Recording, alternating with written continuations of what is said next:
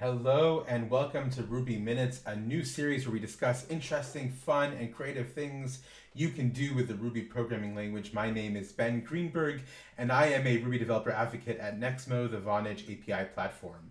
Today, we are going to discuss gradually introducing static type checking into our existing code base.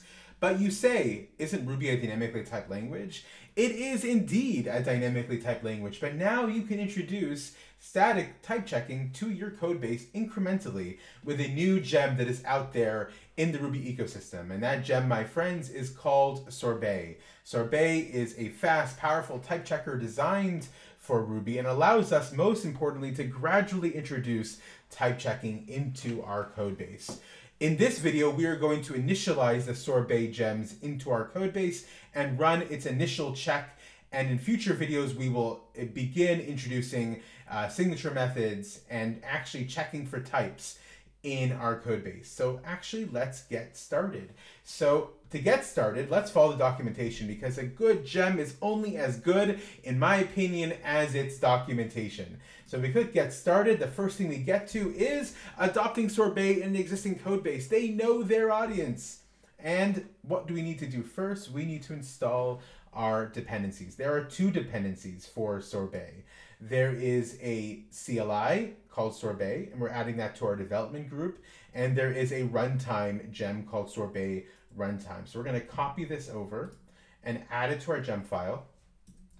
And we're going to bundle install these gems. And what are we installing it into, my friends, you may ask? We are actually installing it into the Nexmo Ruby SDK, which is the Ruby gem to access the Nexmo APIs around video, voice, two-factor authentication, chat integration like Facebook Messenger, WhatsApp, etc. All kinds of interesting things you can do with communications. So that's what we're actually working inside right now. So we have installed the dependencies into our Ruby gem. We're now ready to make sure that they're actually there. We're going to verify they're there. And the executable for Sorbet is aptly called SRB. Very nice. So we're going to make sure that it actually executes. The executable executes by running bundle exec SRB, and we see no Sorbet directory found.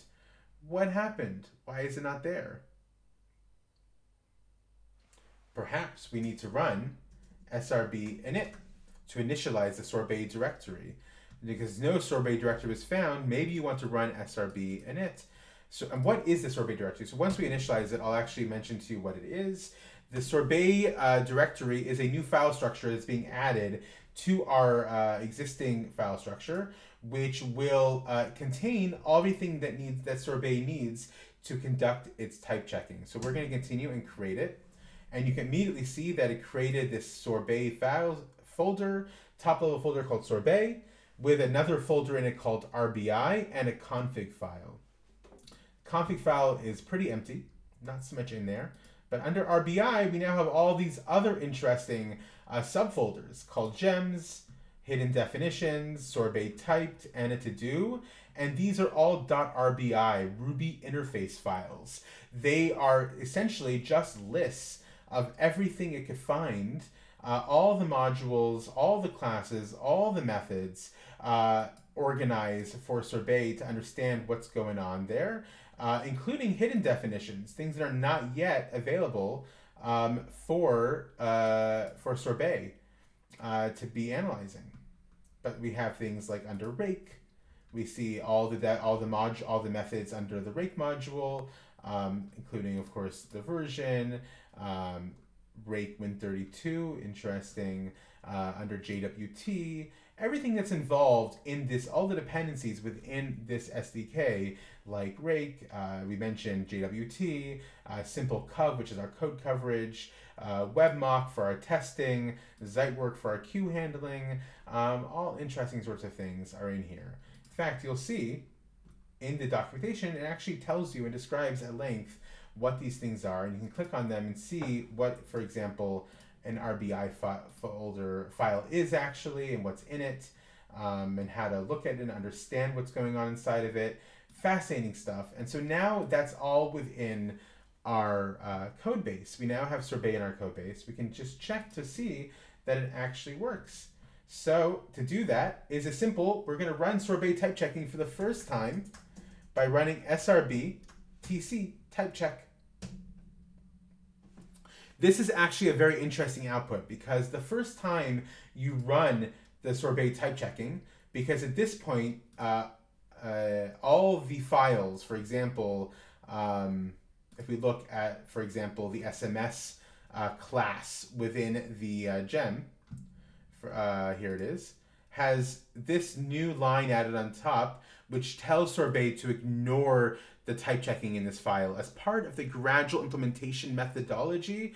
And it lets us know that, it lets Sorbet know to ignore this file. And yet, what is actually happening then if we're ignoring all the files?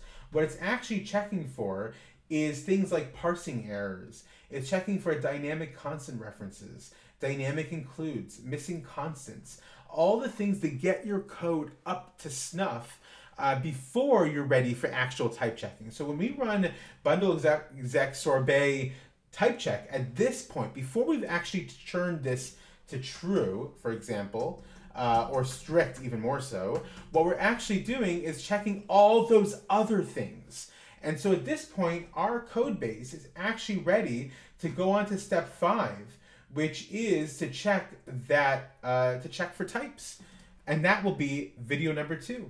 Thank you so much for joining us on this journey of exploring static type checking and beginning to explore static type checking in Ruby. See you the next time.